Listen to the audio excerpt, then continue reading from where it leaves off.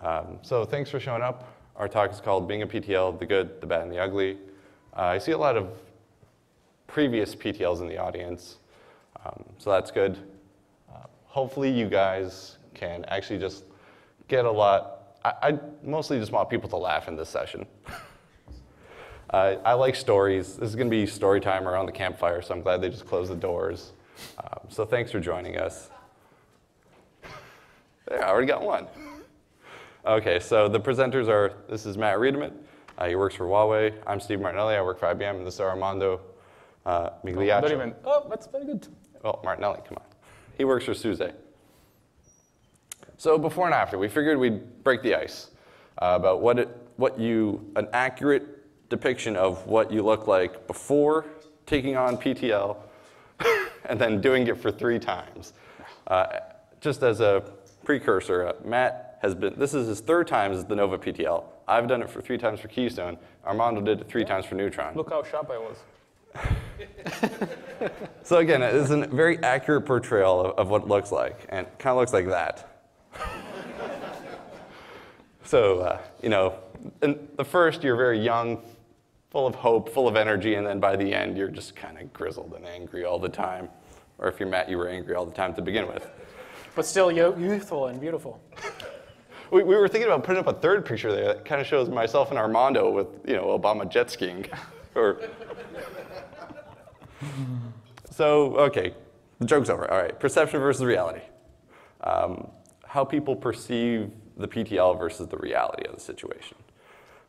You know, this was very much, I wrote this section based on how I felt when I first started working on OpenStack and working with Dolph Matthews, the first Keystone PTL, and I felt he was like Superman. But I put Iron Man up there because he's cooler. So I felt like the PTL knew everything about the project. He figured out, he made all the decisions. He was the best coder on the team and like a super reviewer, always up there on Stackalytics, #1, PTL, most reviews. The reality is very different. Once you actually step into the shoes, we don't know everything at all. And I say this a lot, there are many sections in the code base I have never touched, and I have no idea what they do. So we are not psychics, nor are we historians. We are definitely not dictators either. We plead. We're moderators, we're liaisons with people. We try and connect people and come to a common agreement. And secondly, we're not the best code. We're not always the best coders. Dolph was, but I definitely was not. That's why they put me up. Yeah. They made me PTL. Sometimes you're either proud that you haven't touched a specific area of code, or you're ashamed that you've touched that area of code. And we don't just review code. There's probably 20 other things you have to do. You have to ensure the gate's not broken. You have to nominate cores, decore people, which is super awkward and painful. You got to triage all the bugs because no one wants to do that. You have to make sure the gate isn't broken and all the stable's fine. And you know, this is just, and we're going to get into that because that's the good and the bad and the ugly going forward. But yeah, there's a lot more than just reviewing code. So you want to become a PTL. So hopefully there's a few aspiring PTLs in the audience. They're wondering, all right, how do I become a PTL? More so, why would I want to become a PTL? So how? So things you want to do. You want to work from the ground up. You want to get your feet wet. You want to start reviewing code. You want to become a core reviewer. And then from there, you can maybe put your name in there for the next time the PTL voting comes around. Next, I always recommend people become known across multiple projects. You're going to have a lot of cross-collaboration, crossing streams, and with various other projects. Like, Oslo is an easy one to get involved into because everyone uses it. So make sure you're working with the release team, the Oslo team, the docs team. Make yourself available. Make sure you have a bouncer set up so you're not missing messages. Obviously, review code, become a core, and most importantly, work well with others. You'd be surprised how not obvious that is. The don'ts. Don't piss people off. Don't think you know it all. Don't work in isolation, and don't push a company agenda. It's OpenStack first, company second. And you're going to have to work with a lot of different people with a variety of backgrounds and skill sets, so you have to be able to work with others, and that's why you can't work in isolation. And why would you want to become PTL? You have solid understanding of the project, and you want to grow as a person. You're really good at cat herding for some reason. And you have enough time to devote to upstream work, enough time to devote to upstream work, and enough time to devote to upstream work. So that's not a typo. That's not a typo. We actually wrote that there because you're going to be doing it a lot. It's a lot. Bad reasons. Management asked you to run for PTL. That's not a good reason. You have to want to do it yourself. Another bad reason is promote a company agenda. There's various instances of that where people just want to do what their company wants, and I think that's less now. It was more so in the past, but it's still an issue. And leverage for more money. I mean, that's not a good reason at all, because that's not true either. I didn't see an extra dime, actually, in my case. But me either. there you go. All right, now Matt's going to talk about, you're going to talk about the good portions of being PTL. Here you go, sir. So, well, thanks for breaking the ice. So let's dive in. Yeah. Well, there you go. So I'm apparently supposed to be the positive guy of the trio here, even though I'm exactly the opposite. But I'll give it a try. So, well. Okay, now in all seriousness, I think the experience of being a PTL teaches you a lot.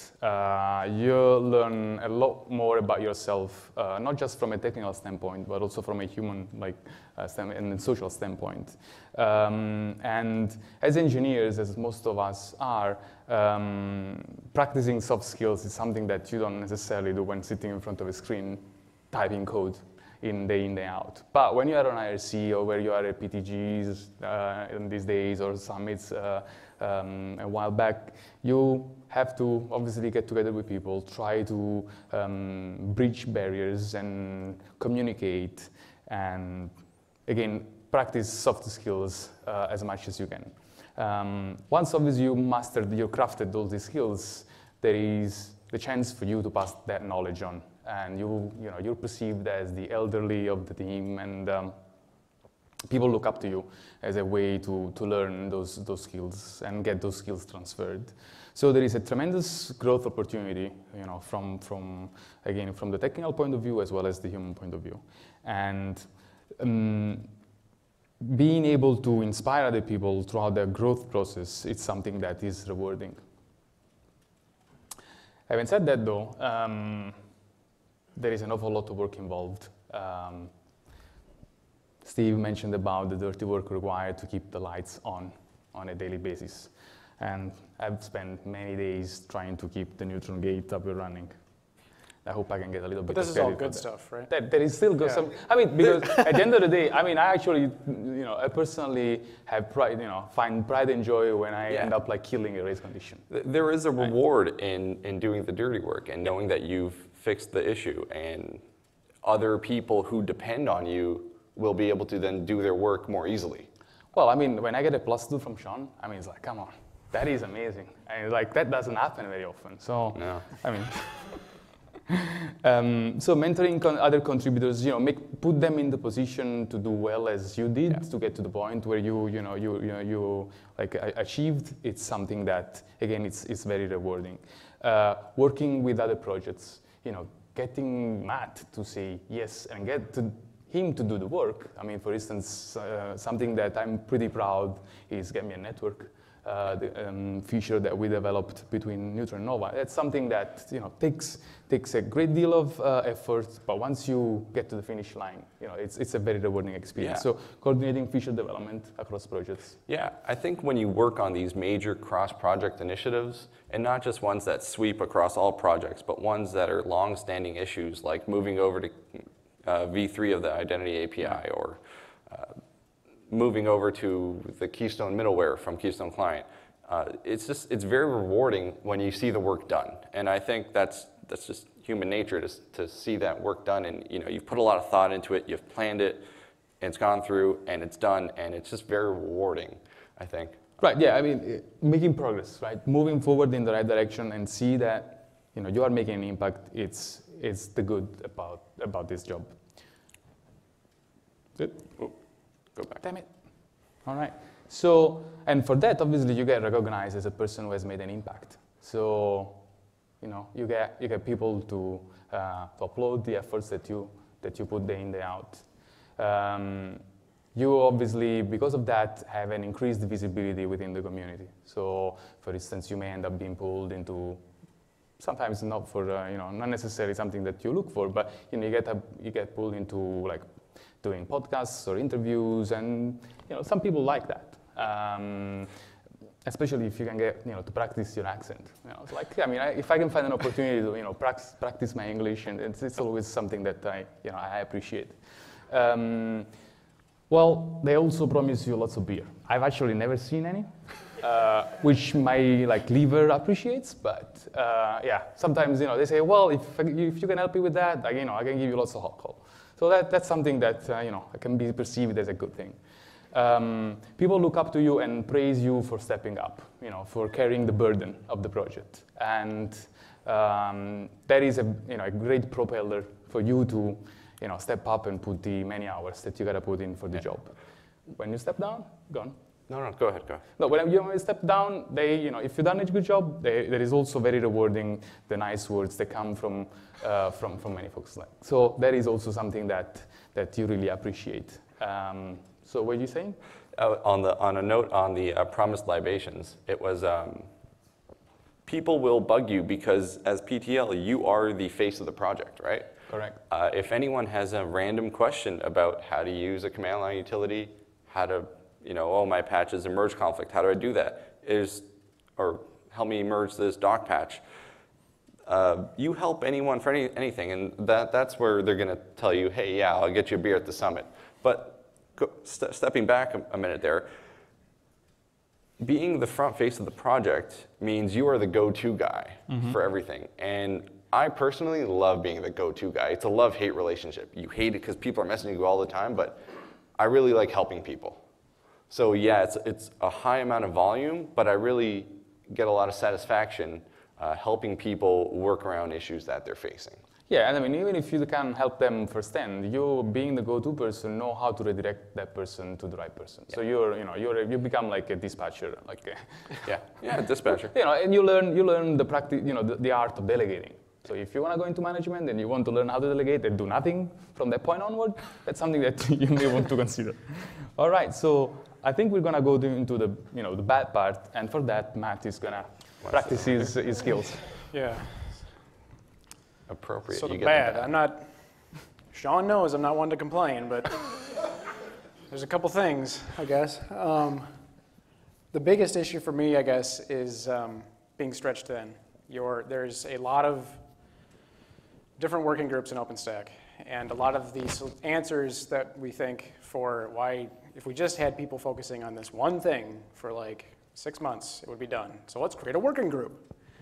And, or how do we fix communication problems between product managers at companies and the developers and the operators, and we'll just create like 20 working groups and it'll magically happen, and who's gonna relay the message? And generally the default is supposed to be the PTL. It doesn't really always happen.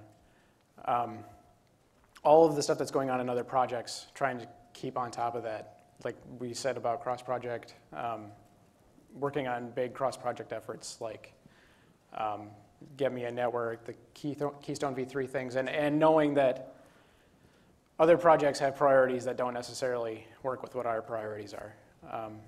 Release management. This is, it's sort of listed as a bad thing, but I also wanted to point out that the slide about like how do you eventually step up into these leadership positions is doing the dirty work of like release management, stable branch stuff, fixing gate issues, and really just doing a lot of the day-to-day grind that lets the other people in the project that are actually working on coding and fixing and doing really tough development issues do their job without being totally distracted by everything else.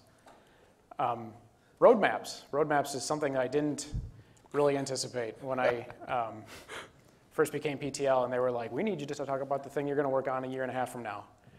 And working for a large corporation, sure, you get questions like that, but not at my level really at the time. It was like, well, there's some guy that gets paid way more than I do, and I'm sure he's got an idea that will never come be actually visualized, but whatever. But so you get asked these sorts of questions. It's like, I don't know. And then feeling bad because you don't know. So the reality is that you're really a liaison, and like Armando said, it's a dispatcher. Workload. I think this is for, you don't have to be PTL for this. This is really just a developer in OpenStack or a core reviewer, just being able to go on vacation. Like Sean has told me numerous times that I am just terrible at vacationing. This is always, what you think you're going to do for 5 minutes when you drink coffee in the morning on vacation, checking email turns into your spouse yelling at you by 11:30. Like we were supposed to be out of here by 10, and you're still doing stuff. It's like, well, everything's on fire, and I just, I'm the only one that can put it out. Yeah, right. You know when you realize that you have a problem, when you go on vacation abroad for your own personal reasons, and you end up buying a very expensive data plan so that you can connect on IRC. That's when you realize that you have a problem. Yeah, I at least didn't bring my laptop to Europe last summer. I don't have an IRC bouncer. I did sort of, well, I don't, since I work from home now, I can't really turn it off, but I used to maybe like 1 or 2 days a week, I would just like leave my laptop at work and go home, and that's how I would disconnect. I would force myself to disconnect. And I think another thing that makes you realize that you have a problem is when you plan your vacations around the release schedule, the OpenStack release schedule.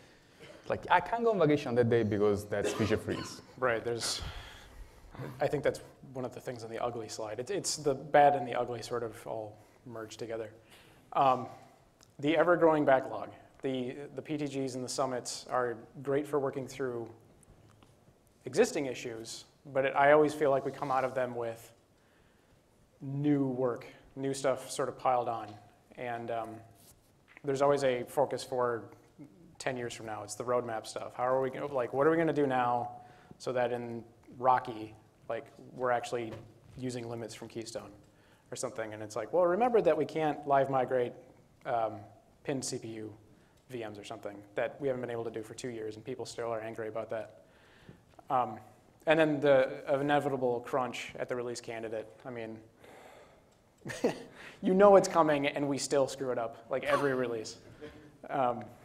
So there's not really any way around that.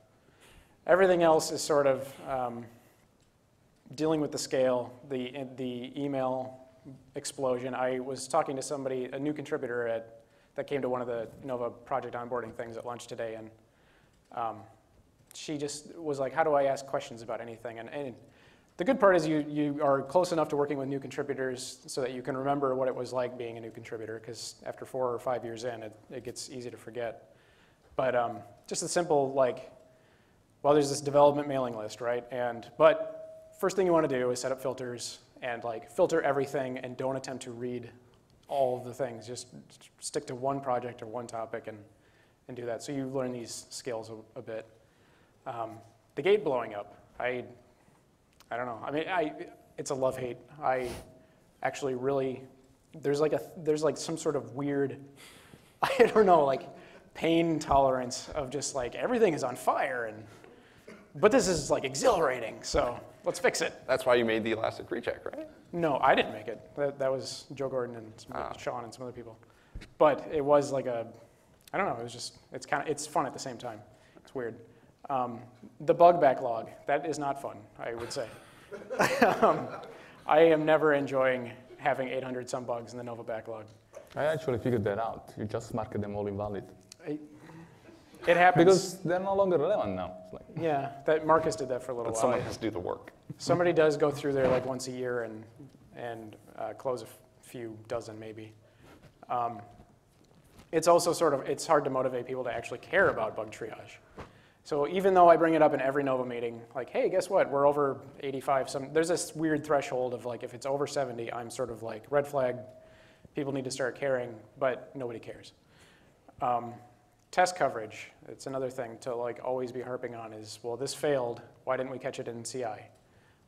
What can we do to add CI for this, and how do you get people to actually do the work to add it? And then just team meetings.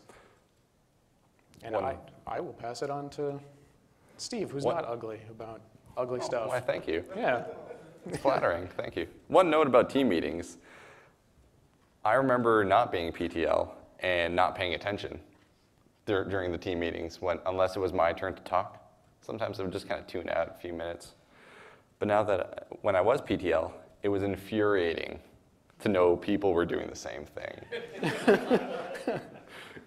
It was like, I messaged someone, and I just spoke to you before the meeting. Now that the meeting's on, somehow you are not responding to my ping as it's your turn to talk. However, it is fun to call them out, knowing that you're going to trap somebody and calling them out. It's true. Yeah. You control people in the meeting. It's Right. kind of fun.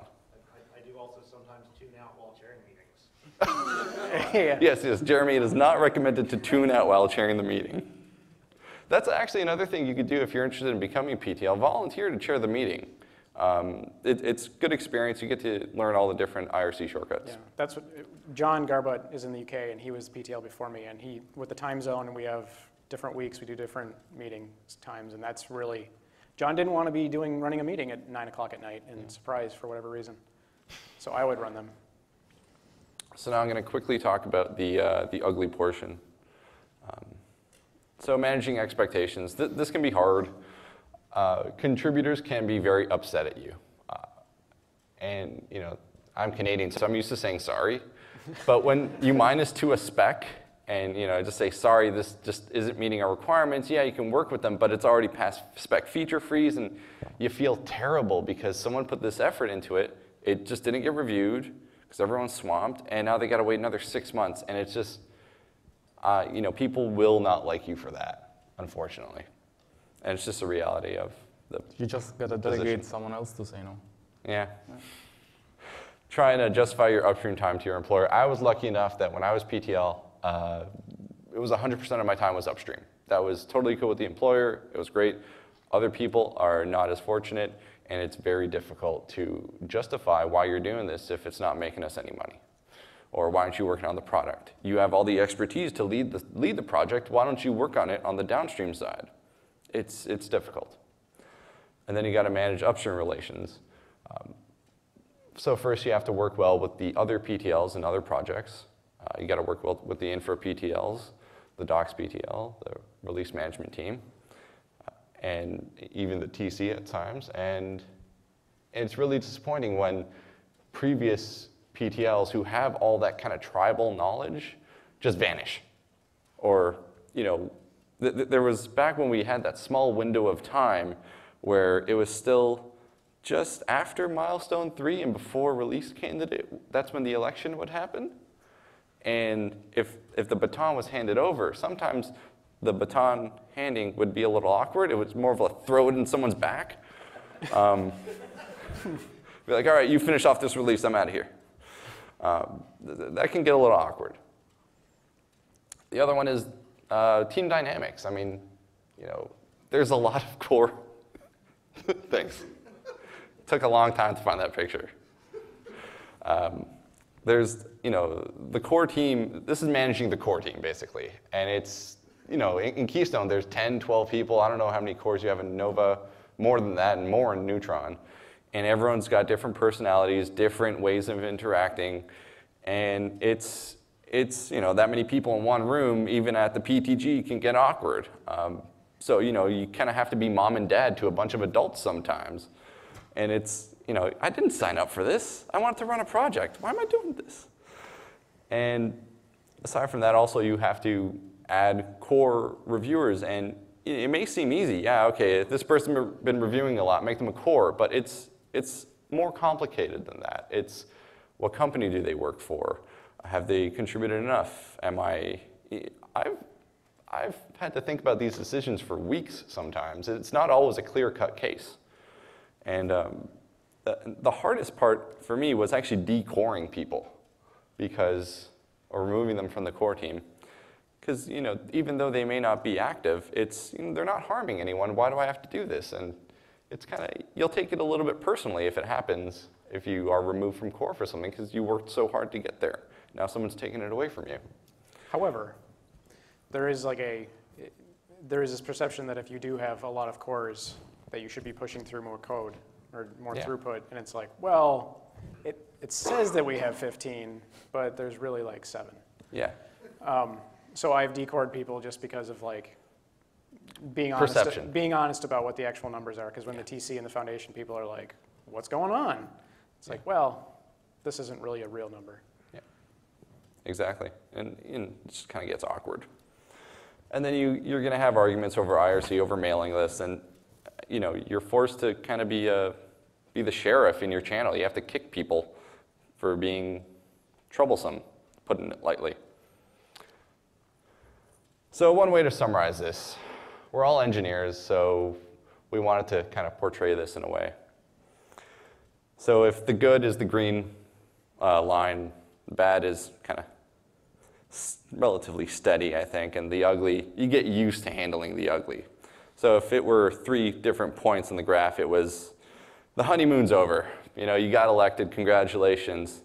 This big bag is yours now to hold. I'm not going to say what's in the bag. Candy. B is, probably a month or 2 into it, or probably maybe halfway through the cycle, you're like, oh God, why did I sign up for this? Well, the ugly is outweighed the good, right? Yeah, then the ugly outweighs the good. You start to realize that the bad is coming, and it will be steady bad. Yeah. You see, shoot whatever. And then it's release crunch time, and no one is reviewing code. They're all just pushing more and more patches. And then lastly, you kind of realize you have this epiphany of like, all right, this it's relatively steady. I can handle this one. So that's the point where you gain experience, you learn what to expect for the TCs not changing the rules under you, and you're good to go. Yeah, there's no more surprises. Exactly. I think for any of us that have been around for a while, you also realize that there's this up and down of, Barcelona was a little depressing. The OSIC thing. I mean, there are these big things that happen in the community, and it gets like everybody sort of depressed for a while. But then, like if it's happened a couple of times, you get out of it, and you know that you're going to come out the other end of it. So to conclude, I know there's unfortunately, I don't know why I picked the title, but it gave you the perception that there was more bad than good, because it's bad and ugly. But it's not quite accurate. I mean, I really enjoyed being a PTL, and I feel the good far outweighs the bad and the ugly combined. You come out a very changed person. You learn a lot about yourself, how you handle workload, how you delegate, whether or not, when your workload hits a crazy amount of time, are you going to buckle down and do it all yourself, or are you going to delegate to other people and help you out? Do you trust those other people to help you? And that's an important skill that I think people don't get a chance to kind of figure out unless they're put in this position. But of course, it must be fun because we did it 3 times each. So it's got to be fun if you keep agreeing to do it. Sure.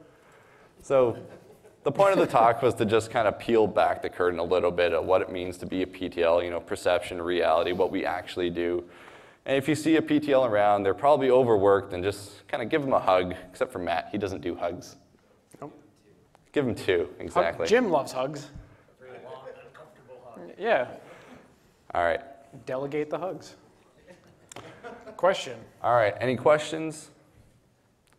So the mics are over there if you want to ask the questions. Otherwise, I will go and repeat them. So since there's so many current and former PTLs in the room, and keeping in mind I'm totally going to hold you all to this, can I get like a rough timeline sort of sense, like from your first commit to becoming a core, from becoming a core to becoming a PTL, realizing there's going to be wild variance all around, but I mean, you people on the stage look like you're about 21, 22, some of you. So it couldn't have been flattering. that long, right? So that's what I'm like a little curious, like how long does that hold? I think it took me about a year to become a core and another year until I felt comfortable, putting my name in there for PTL. Yeah, I guess it varies from project to project. In my case, it took me 6 months to become core. And then I was able to stay away from the role for as long as I could, until the point where I had to do it. And I think that was about 2 years. So yeah, I think that's about it. I think it was about when I actually like was working full time, mostly upstream. It was a year to a year and a half to core, and then like 2 years later, I think it was PTL. Yeah. And it's a classic PTL trick of when you know you don't want to do it anymore, you find someone and you trick them into thinking that it's very much, it's all roses. Don't worry about it. It's going to be a great time. And then you hand them the bag of candy. Yes, sir. Steven, everyone. Which release did you start working on OpenStack? Oh, That's a great question. Grizzly, I want to say. Grizzly-ish. Yeah. Austin. That tells you how bad I am. He's 23, and he's the oldest. He just looks like old. Thank you. It is true. I mean, I take it as a compliment. You got the Wise, Obama effect. Wise. Salt and pepper. Any other questions? Please don't wait to the end and ask us and come up to the stage and ask us. Just go to the mics. So you guys talk about working upstream, and from at least my perspective as a contributor, you guys are upstream. So I'm just curious, upstream and downstream seems to be like a relative thing depending on where you are. Is that the case, or are there formal definitions for what's upstream and what's downstream? It's not formal. When I got started in OpenStack, I was on a product team working on sort of a distribution product for private cloud. And it was really, there were other internal products within the company that were building off of the stuff that we did. So they were funneling their stuff to us, and then we were working on it upstream. And so we were sort of this pipeline between up and down. Eventually, the product that I worked on was end of life, and so then I was mostly like upstream for a year, and then it sort of varies, I guess. So upstream being Nova or Neutron, or Upstream being the majority of your time is spent just like working on trunk, like master code, doing reviews, bug fixing, like all of the dirty work kind of stuff. as opposed to more specific distro-related or Right, as opposed to productizing or working on a product or a distro. Yeah. Yeah, I guess it depends, what type of, company you work for. If you are for an operator. I mean, for instance, in Neutron, Mark McLean, he was the PTL for 2 cycles, but he worked for Yahoo, and they don't build a product, right? They run a cloud. So it depends on which role, your company is, how they use OpenStack. It can be fluid, right? But, as Matt said, I think that, you can classify upstream as, driving master the master branch development to the point that they can be easily consumed by operators and users, and Like basically working on the next release. pretty much. Yeah. I like to think of it as when you're tracking your day-to-day tasks in Launchpad instead of Jira. Yeah. Right. Yeah, so Jim was just saying if you're using Launchpad, which is what we use to look at bugs, if you're looking at that instead of a Jira backlog or a Kanban board or something. The way I've looked at it is time spent engaging with the community and working in the open versus time spent engaging with your employer and working in private. Yeah. Internal teams, yeah. If you're working more with people from other companies, you're probably upstream. If you're working more with people from your own company, you're probably downstream. Anyway, another question. Jay. Yeah, this is great. Thank you. So, I mean, basically, as PTL, you need to plan to be upstream basically almost 100%, right? Would you agree with that? Nearly, yeah. Yeah. Any guidance for how to make your employer aware of that and supportive, especially if they're new to the community? This is recorded. So let Jay work more upstream, I guess. I'm just... I mean, It's hard. That's when the ugly portion, right? It's hard to convince employers the benefit that they get out of this. It's hard. I think I mean, if your immediate manager or your report chain understands that if you want to make changes in the community, if you want to sort of steer direction on features or whatever, if you want to sort of set priority on things, you need to be visible. And that's like the too fast, too slow thread in the mailing list right now. We keep saying, if you want to make big changes, like you need to get involved, and you can't just be like drive by. Yeah. This is terrible. See you later. There needs to be some level of trust, I think, and in order to actually properly influence a project, you you can't come in as an unknown, unfortunately. Right. I mean, you could come in and have a very valuable patch, and it's great, but to land significant features, there has to be some level of trust that the core team has with you. And the only way to build that trust is to just focus on bugs, patches, code reviews. And to get on the core team, you have to build trust. Well, I'd like to sum it up by saying, if you got to do into a situation where you got to explain how, to be PTL and stay PTL, probably you're already in a bad situation. In the sense that you probably want to figure out a way to get out of that situation altogether. I'm trying to be like a bit extreme here, but being PTL or being an upstream core developer means that, that is your, day job, day in, day out, and justifying is just a waste of time. We got one more question because we're over time. Okay, I've got two parts. So some of you look like you might be recent fathers, or maybe you want to be a recent father. So comment on that along with answering this question. How much did your hourly salary go down when you became PTL? It didn't go down. Your hourly salary. Your hourly, considering you work so much more, you still get yeah. paid the same, Okay. Your hourly salary had to go down, dude. Oh, I mine went was already- down. I will tell you. So last summit in Barcelona, I walked up to Richard Jones, who was the Horizon PTL at the time, and we had never met before. He's like, "Hey, you're Steve Martinelli, right?" I'm like, "Yeah." And he's like, "You're the Keystone PTL." "Yep." "And you just got elected to TC." "Yep." He's like, "And you just had a kid, right? Your wife just had a kid?" "Yeah." He's like, "Do you hate yourself? Like, why are you doing this to yourself?" And I wish I knew the answer. Yeah, that's a great question. When I was new in OpenStack, I thought all of the guys that were mentoring us internally they didn't have families or lives.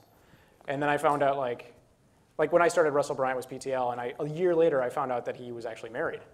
And it was like, oh my God, and Dan's got a wife, and Sean has got a wife, and I was like, holy cow, like these guys actually have lives and families. You really learn how to value every minute of your day. And that goes into the personal growth part. Like, you have to become good at time management, especially when you have to balance it with life. And that's one of the outcomes of being a PTL. You really learn how to handle that time management. You have to be good at disconnecting too. Yeah. Right. If you're gonna go do something with the family, fully disconnect, turn on your phone or whatever. Yeah. Disconnect is really important as well. Anyway. Speaking of, we got to end. All right. Thanks for coming, everyone.